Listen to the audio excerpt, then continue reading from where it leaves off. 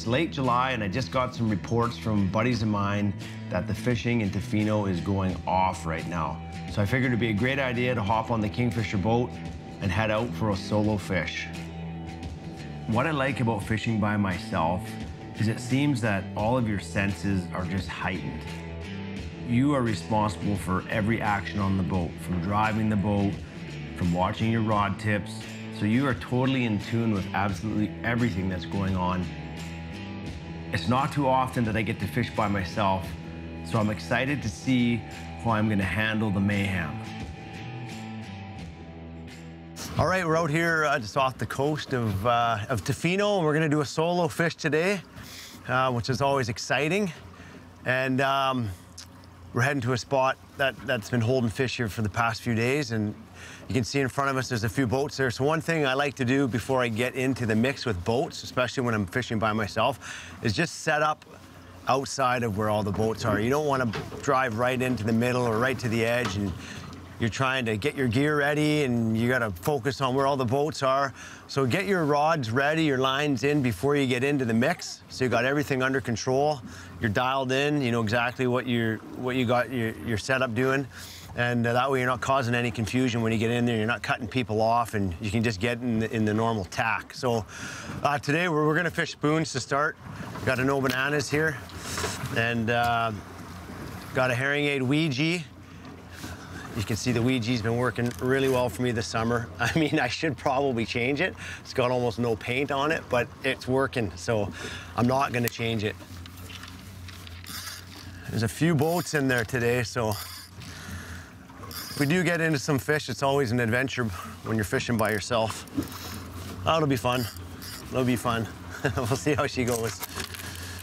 And I'm fishing spoons, so you know, leader length varies whether you're fishing hoochies or spoons, but typically I fish my spoons, you know, 5 to 6 feet, more towards 6 feet. Just kind of creates that slower roll. And a lot of times you can control the roll of your setup by how far you clip your flasher behind your downrigger ball. So I normally like to put it about 15 feet roughly behind my downrigger ball. I just find that's kind of works for me. Sometimes I'll go a little bit farther. All right, we're there. So a lot of times I see people fishing and they're trying to grab their line and they're pulling their rod in the boat like this, you know, and they're grabbing the rod like this. And I just find it just causes a cluster on the boat. First of all, if there's someone behind you, you can step on your rod, you can break it. Something I learned years ago, which is super helpful, is pull out a little extra line than what you want to clip it to, and then you just point your rod straight up the boat, okay? Straight up the boat like this, and your line will come right to your hand. That way, you just put your rod in the rod holder, and now it's not laying on the boat behind you in the way, causing commotion where it doesn't need to be. So grab that line, okay? And get that rod down. So again, point the rod straight up the boat, in your hand, boom, downrigger clip. We're in, get that down, get fishing. As a fisherman, the biggest thing you want is your lines in the water as much as possible, especially when there's a bite. So you don't want to be, you know, taking your time, trying to get your line back in, because sometimes, you know, if you're having a great day, yeah, fish will bite all day, but if you're having a day where the fish are on and off, you might only have a short window to get your fish. So you want to be as efficient as possible. Get your lines in as quick as possible. All right, we're fishing. We're in the game here.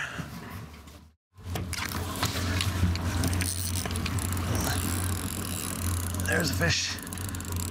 That's better. I was just dealing with that other side, and we looked over and we got a bouncing rod. The gong show. The joys of solo fishing. A couple head shakes. Yeah, I don't think he's too big of a fish, but that's all right. It's always fun.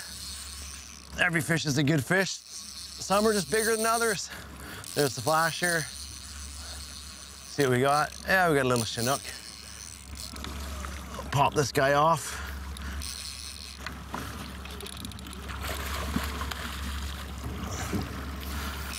Come on in, buddy. Yeah, there's another one there. Another bite. Oh, what?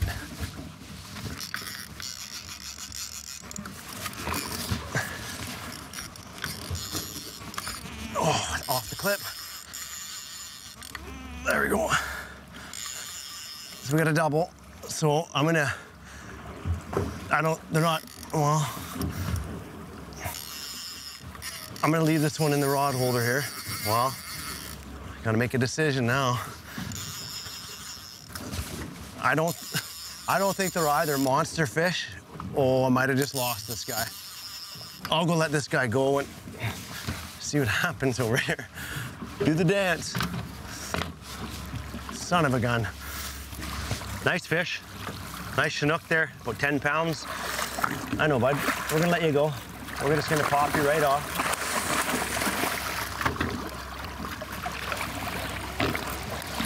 There you go. And he's gone. Look at him head shaking still. He still thinks he's hooked. I pooched this fish here. We had a bite. I went over, I had him on for a minute, but I had to make a decision, went back to this fish, and oh well. That's good though. Got a little action. We'll get these back down right away. I think there's a few things about fishing as to why I enjoy it so much. First of all, I love being outdoors. I love being outside, kind of connecting with nature, and it really is kind of my way of meditating. I just feel at peace, I feel calm. I feel like I'm in a really good state of mind when I'm outside. Every time I get a bite, I just have a jolt of electricity that goes through my body. It's almost like pins and needles, like I'm just wired. You just don't know, okay, what's biting? How big is the fish that's biting? How is this fight gonna go? Did he hook up? Do I have to hook him up? So you have multiple things that are going through your head. You know, every day is different, right? I mean, one day you could be on the fish and you can't do anything wrong, and the next day you go out there with a ton of confidence, and next thing you know, you're doing the same thing and you're getting the complete different results. So you gotta be able to adapt, you gotta be able to kind of change on the fly. There's peaks and valleys out there, but again, it all comes back to just being outside, being outdoors, and being in a really good state of mind. Right, so I was just fighting a fish on that side, and I saw this rod get bit. I don't think there's a fish on here, but sometimes you might hook a small fish and it doesn't pull again, and you could be dragging it around for as long as you check your line. So I think it's always best to wait a couple minutes and then check that line. So a lot of guys will come over, pull the rod out of the rod holder, pop the clip, bring the downrigger up, and then have to reset everything when they get everything back to the surface. What I like to do is just keep the rod in the rod holder, bring my downrigger up and reel, and I'll bring that up to the surface. I can check, I see my flasher, I see that there's no fish there, and I just send it right back down again. Whereas if I pop the clip, I have to rehook everything again. It just takes more time. So again, just pop that, dial that in, just reel it up. You know, sometimes if you're fishing deep, you can be dragging a rockfish around or whatever, so you need to check. All right, so I'm reeling up here. I've caught up to my rigger, so I'll bring it up a little bit more. Do I have a fish?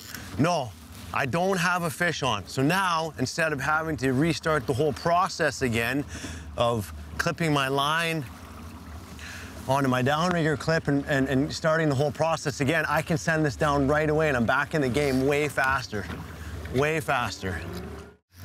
Oh, look at that better fish. Oh, here we go. Okay, here we go. Now we're into it. We got a double header chinook here. So now this is where it's important to put your heading hold on. Autopilot, heading hold, just like this, boom. It's gonna hold us straight. I think we lost that one fish there, but I'll deal with this one. Jeez, that was awesome. That was awesome. Oh, it's a nice one. Oh no, he's on there. He's on there. I'll keep that drag pretty tight. We'll see if we can get them both. Oh my God, look at that thing pulling there, that rod. Oh my goodness, here we go. Double header. Yes, both these fish were bucking. Oh, look at him. Look at that one bucking. It's a nice fish. I'm gonna get this downrigger up. If feels like a decent fish, but this is on the braid and it's so sensitive. Every little move, every head shake is so sensitive. Great fight on it though. The other fish is up on the surface. I can see him there. I hope he just swims nicely and I can deal with this guy. Oh yeah, oh yeah. So I'm gonna try and just get set up here in case I choose to keep a fish, but I gotta get him in first. But that fish is just swimming right on the surface. Oh, right on the surface. He's cooperating. Oh yeah, this is awesome. This is awesome. Whew. All right. And get this guy in. Come on, buddy. He's coming right at us now. It's a little bit of mayhem on the back of the boat. See, that fish is still on there. He's just swimming. Getting close. I'll have a look at this guy here. Oh, yeah. Beautiful chinook right there. Look at that guy. All right, I'm gonna try and net this guy, and then if I get the other guy in, I'm gonna release him. So it's gonna be a bit of an adventure. He looks tired. Bring him, see, problem. I touched him with the net. No good at all. That was not good. That was not good.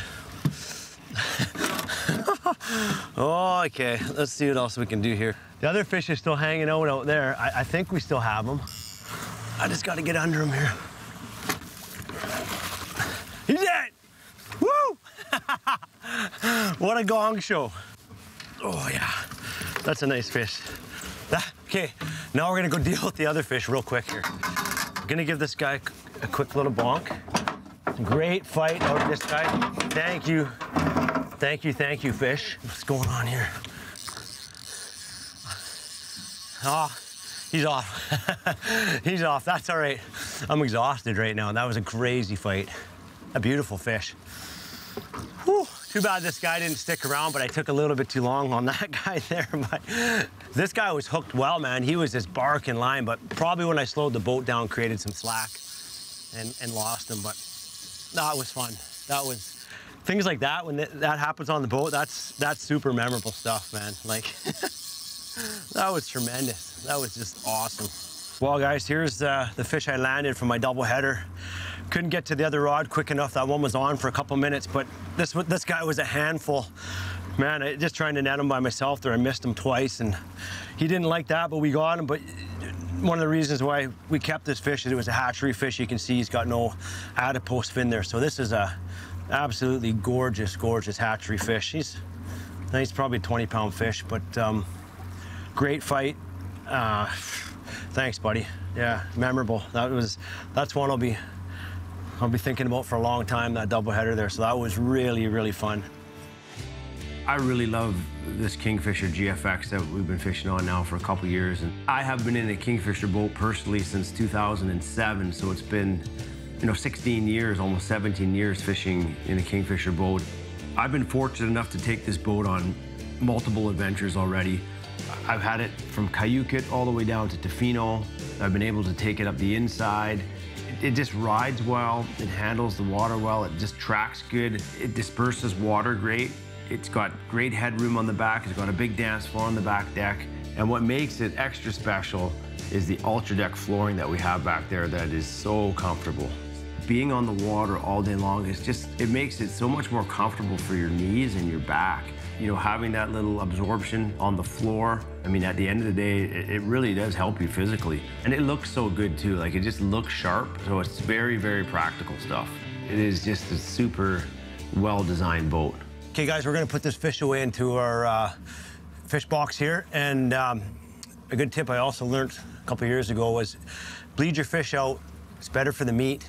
And a lot of people will just put that fish in there, then they'll go get their knife and they cut the gills. But a quick and easy way to do it is when you put your fish in the box and you want to put them down gently, but just grab a hold of the gill plate, like reach into the gills, okay? When you drop that fish in there softly like this, slide them down and just pull up. Pull up, rip the gills, he's gonna bleed out. You don't need to get your knife, you don't need to worry about cutting, especially on a day where it's really lumpy.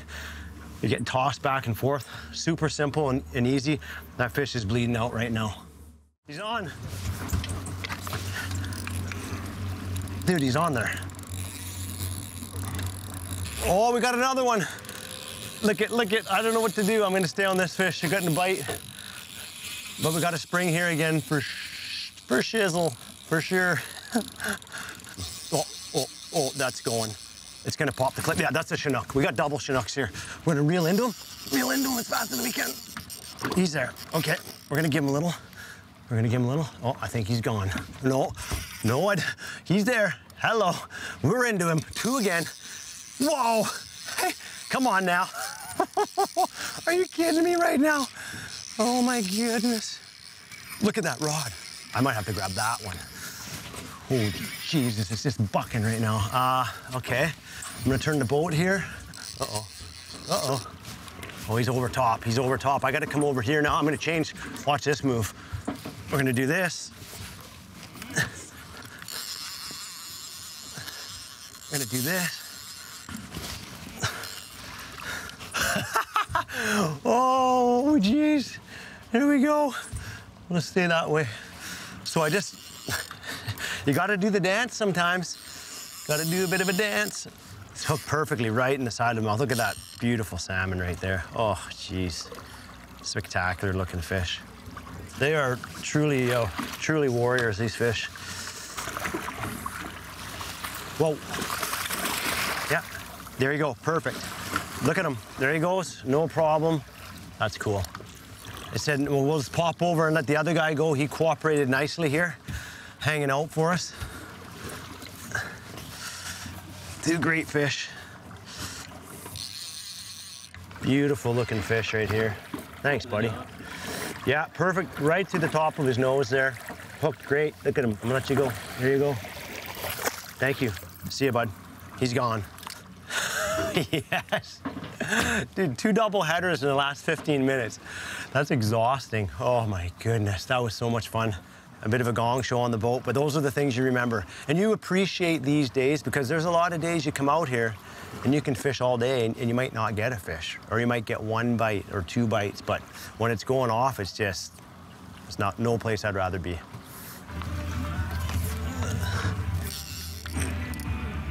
We got another chinook here. Just got him on the turn. He's gonna go head back on that tack that we've been heading on and getting him. It's gonna make this turn here and do a heading hold again. Oh geez, that him just jump out of the water there? That was nuts. What a day out here. It's been whoa, look at that. Are you kidding me? What a smoke show. Oh yeah, baby. Really? Oh man. Jeez. Oh, what a run. Oh, no, his head shaking down there. Yeah, buddy. Awesome. Just incredible. And these spoons we've been using have just been hammering fish. We made 1 change all day. I did have a needlefish down for a little bit there. Switched over to a herring aid, a green pattern herring aid, and it's just been dynamite. And the no bananas with the glowback's been on fire all day too. Oh, the arm's getting sore. The arm is getting sore. That's a good day. That's a good sign. Gorgeous fish here again.